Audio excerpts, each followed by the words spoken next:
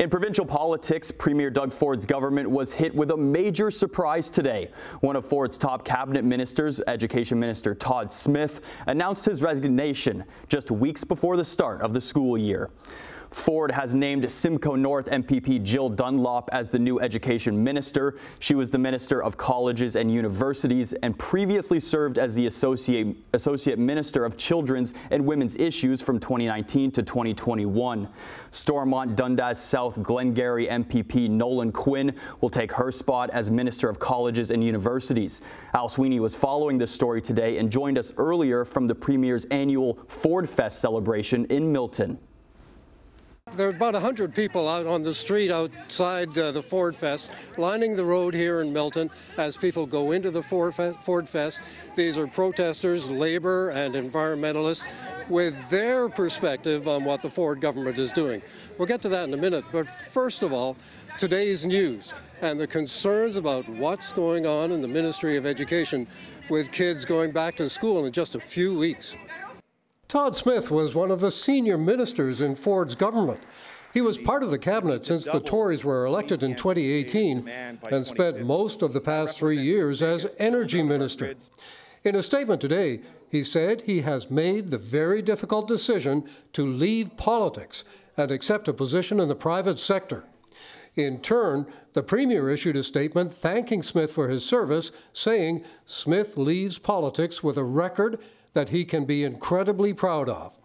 But opposition leader Merritt Stiles says Smith's resignation threatens to create chaos with a new school year coming up and education in crisis. For the last 6 years under this government and for a long time, our system has been struggling. And so I think for a lot of parents, you get a new minister, you think, maybe they'll come in and actually fix some things before my kids have to go back to school in September. And what this means to me is you're going to have another new minister come in, more chaos, more crisis. Liberal leader Bonnie Crombie issued a statement saying our schools are overcrowded and Ontario's economic growth is falling behind our rivals. She says we don't need a new education minister, we need a new government. Green Party leader Mike Schreiner echoes that. This is a government that clearly does not prioritize public education. And I think for the sake of our children and the future of this province, we need a government that's going to invest in public education. Stability has not come from the Ford government, and I evidence that by the fact there are so many unfilled jobs, so many unqualified people working in the province in education.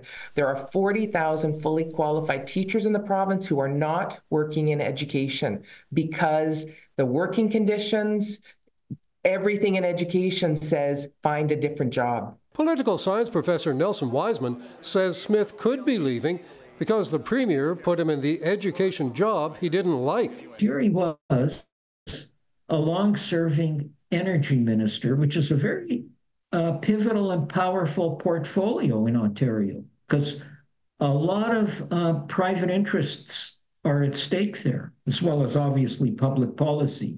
And then a few months ago, he gets shuffled into education. Political commentator Keith Leslie says Smith's departure fuels speculation about an early election. To see someone leave the education ministry after just 10 weeks, essentially turning it into a summer job, that's a bit of a blow to the government. And again, to lose such an important minister at this point. So unless Ford is telling his cabinet ministers, look, if you're not going to be running again, and I'm considering a snap election, get out of the way now.